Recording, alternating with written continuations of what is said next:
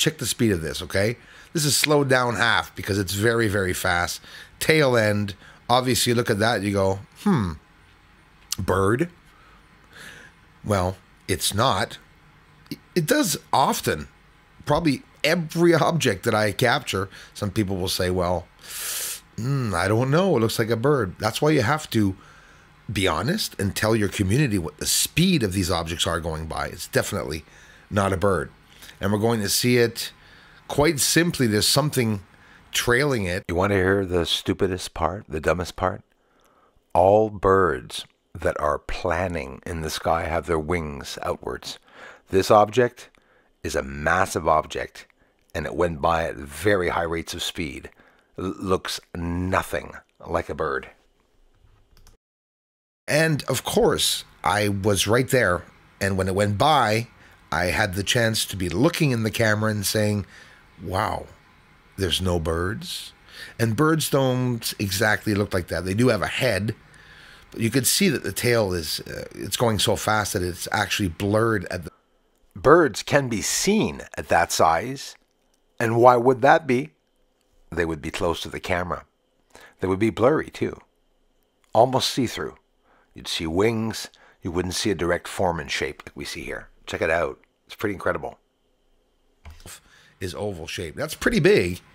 Very big. But of course, it doesn't mean this is not on the sun, obviously. This is going by over my head. It just so happens that I was filming the sun and that object appeared because, of course, the sunlight's brightness is probably the only reason why I was able to see it. I've seen objects before that are off of the sun, but especially when it goes by near the sun or in front of the sun, between the sun and I, we see these objects really well. So there it is, whizzing by. That's a cool object. It is pretty big. Don't forget, there are asteroids. Let's see what birds look like when they're far away, flying by in front of the sun. Well, it's taking it a long time to get by, isn't it? Still not convinced, eh? That's okay.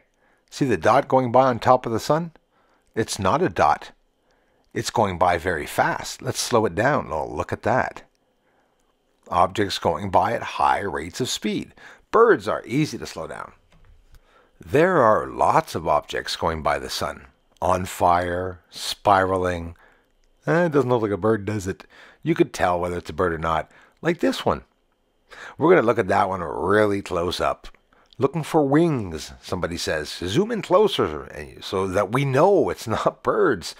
Come on. Maybe you should start bird sightseeing. Some of you like birds. I like the UFOs. I love birds, but I also film them. I also show them in my research when they go by. But that's not a bird. And it's, why is it white? Well, that's how we see everything out there in space, right? The sun, like, look, you look at this object that I've shown before. I got this a couple of years ago, if not 3 years ago. And you can see that it's so large, the object, going into the sun's corona with a simple green filter. You literally see that object would be over maybe 50, 60 times the size of Earth as it's going by the sun. It's ginormous, okay?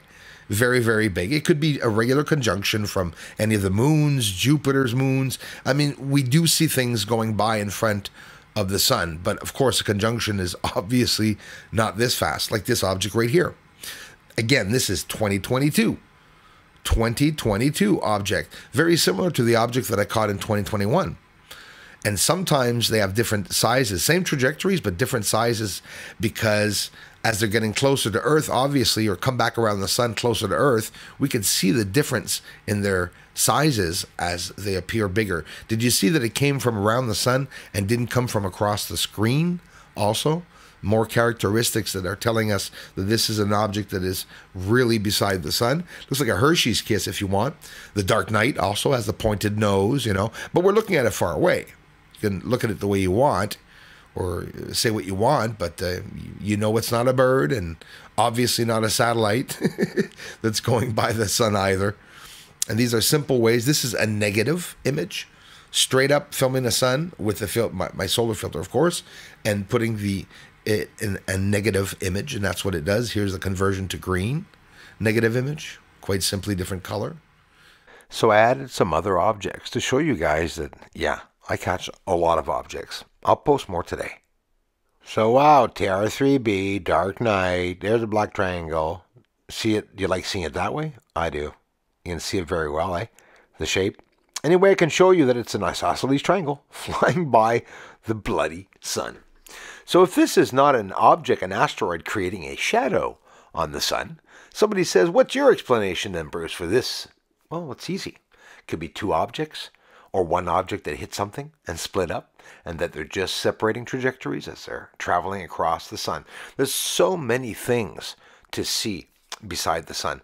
Everyone's always asking me, Bruce, did you see this? Did you see that? Well, did any of you see this dark triangle? Of course not, because some of these events are uniquely seen by one person in the world.